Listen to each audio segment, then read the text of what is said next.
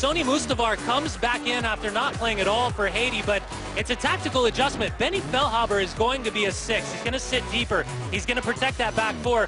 Mustavar is going to be a box-to-box midfielder, while Roger Espinosa tonight becomes the playmaker, but keep an eye on Madranda on that left-hand side. Noah and Acosta sit in front of that back 4, but keep an eye on Fabian Castillo on the left-hand side. Michael Barrios returns from injury on that right-hand side, and up top tonight, alongside Urruti, Tesho Akindele gets the start. Size, strength, along with the pace.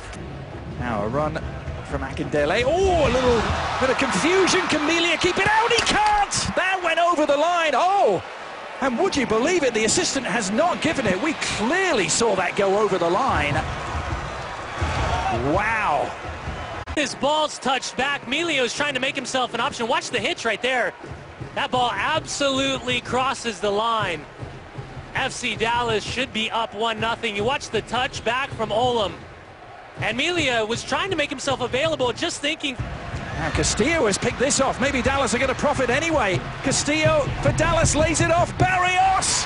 One save. Castillo might force another yet.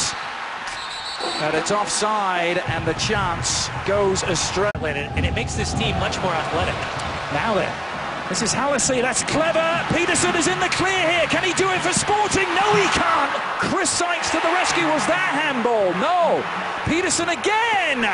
It's Benny Feilhaber. The flick on is in. And Sporting have the breakthrough. It's Ike Opara who's done it. No, it wasn't. It was Lawrence Olam. Was at the right end. Well, he gets himself back onside, and if there is a touch, he's going to claim it. He started in an offside position. He got himself back onside, level with the defense. Good run from Feilhaber. Was he clipped? He was. Penalty to Sporting. Benny Feilhaber wins it. And all of a sudden, it's going horribly wrong for FC Dallas. Clears some yards as it comes across. Yeah, it looks like Tiba. Atiba leaves the right foot in. Feilhaber feels the pressure, goes down underneath. No hesitation for the referee. Feilhaber against Sykes. Feilhaber takes it and makes it. And Sporting Kansas City in the space of 3 minutes here. Referee points to the spot, no hesitation. Feilhaber stutter, Sykes to his right, ball goes to his left. And you go back to the ball that crosses the line. Turns the corner. Scored against Sporting, didn't he, in the playoffs last year for Portland. Big goal that was. Kept the Timbers season alive. Acosta, free header. Wasn't on target, and neither was the follow-up. First Ecuadorian ever to score in the German Bundesliga as well. Carlos Gruezo as the cross comes in.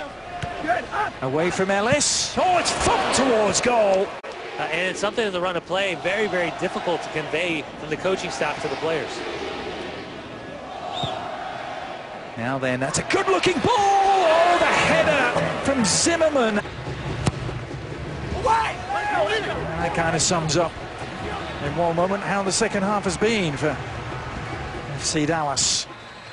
As full time is reached, and relief for Sporting Kansas City. Only their 6th win of the season, only their 2nd in their last 12.